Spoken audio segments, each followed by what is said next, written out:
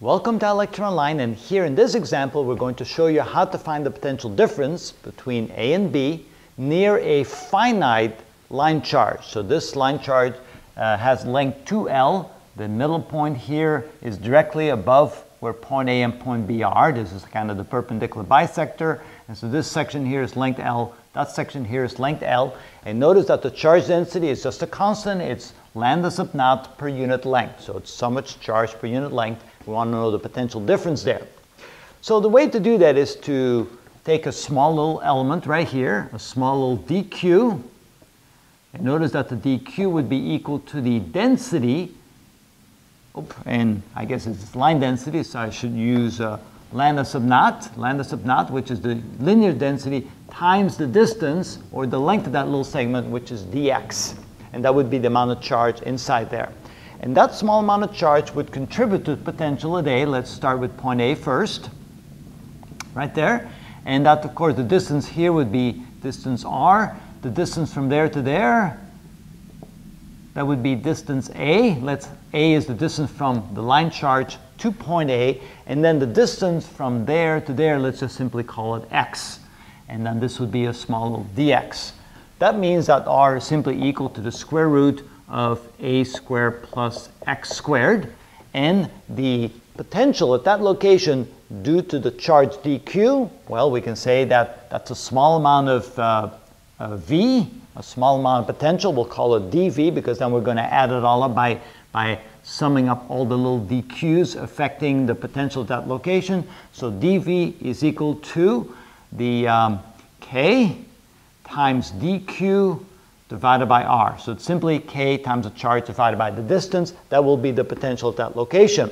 And so then we do it again with the next one, the next one, the next one. We add them all up, which means the total potential, V, would equal all the sum of the little dv's, and we're going to integrate from 0 to L. Now that would only be the contribution of this side of the line charge. If we also want the contribution of that side, we simply have to double it, because direction is not important here for potential, only the distance between them. So it doesn't matter where they're located, so that this is simply duplicated on the other side, even though it comes in at a different angle. We don't care about the angle. We're simply calculating the potential, which means that this is equal to 2 times the integral from 0 to L of k dq divided by r. And of course, let's see here, k dq over r, that would be our dv. And then we can factor out a k. We can't factor out the r because, let's see here, that would be a squared plus x squared.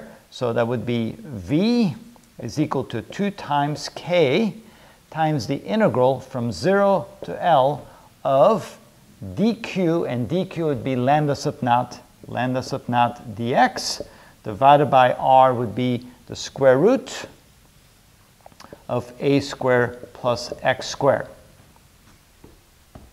All right, and I guess lambda is also constant. We can take out the lambda as well, and then we simply have to integrate dx over a squared plus x squared. That would be equal to, let's take out the lambda sub naught, and that would be equal to the natural log of the variable x plus the radical of a squared plus x squared evaluated from 0 to L. Oop, and I'm missing a bracket here. There we go. Okay, I missed a bracket. Okay, now of course k is also 1 over 4 pi epsilon sub naught, so we can make the small change there. Now let's plug in the limits and see what we get. So this would be equal to, that would be lambda sub naught divided by 2 pi epsilon sub naught, because remember that k is equal to 1 over 4 pi epsilon sub naught, so most texts like to put it in that format, so let's do that. Plug in the upper limit. We get, so this will be equal to the natural log. Plug in the upper limit, we get L plus the square root of a squared plus L squared, minus, when we plug in the lower limit, notice we get 0 there, we get 0 there, the square root of a squared would be simply a times the natural log of a. All right, and that would be the potential at A. So let's go ahead and put a box around that. That's our answer for the potential at A. Now, what do you think will be the potential at B? Well, we'll do exactly the same thing, except we're going to have a slightly different triangle, but still everything else will be the same. So if we do this triangle right here, we can say that r is equal to the square root of b squared plus x squared. Everything else will be the same. So if we then plug in the potential at b, and so let me make this the potential at a, and so therefore in a different color I can write the potential at b. V at b would be equal to the exact same result, would be lambda sub naught divided by 2 pi epsilon sub naught times the natural log of L plus the square root of b squared plus L squared minus the natural log of a.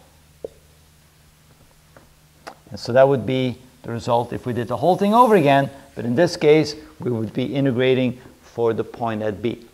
So what would be the potential difference between b and a? Well, potential difference would simply be v at b minus v at a, right? So that's what we have over here. So the potential difference would be equal to vb minus va, and that would be equal to this quantity right here. So we can factor out a lambda sub naught divided by 2 pi epsilon sub naught times this quantity for b. I need a b there. Not an a, that should be b. There we go. So I would get this quantity right here, so it would be the natural log of L plus the square root of b squared plus L squared minus the natural log of b minus, now let's make sure I get this straight. So I put a parentheses there, minus the natural log of b, and maybe like that, minus this quantity right here, which would be the natural log of L plus the square root of a squared plus L squared, minus the minus, so it becomes plus the natural log of a. Let's make sure I got this correct. So it would be the natural log of this minus the natural log of b, which is what I have over here. That's correct. Minus this quantity right here. So minus that, and minus times minus gives me a plus. So that's correct. So now notice that I have the natural log of a minus the natural log of b, and then I have this minus that. So I'm going to rewrite this as lambda sub naught divided by 2 pi epsilon sub naught times the quantity, the natural log of a divided by b,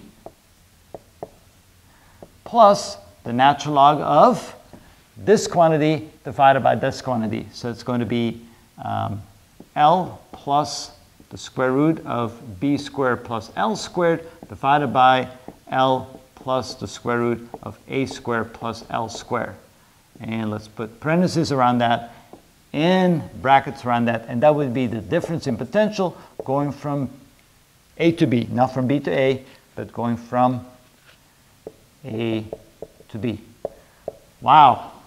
Okay, now that's an interesting result, because if you watch the previous video where we found the potential difference going from a to b for an infinite line charge, remember what that was? It was equal to this quantity right there.